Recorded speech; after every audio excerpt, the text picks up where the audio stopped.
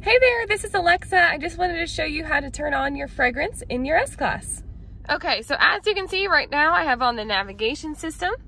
You have your center console here, and you also have your temperature controls. So this is where we're gonna go in order to change the screen to turn on the fragrance. So this little button here in the middle for menu, I'm gonna hit that, which you'll see will change the screen here. So a couple different options. You have your ionization, temperatures, distribution, airflow, that sort of thing. What we're looking for here is the air freshener. So I'm gonna use our little spinner here, and I'm gonna spin that over to the air freshener. Click down.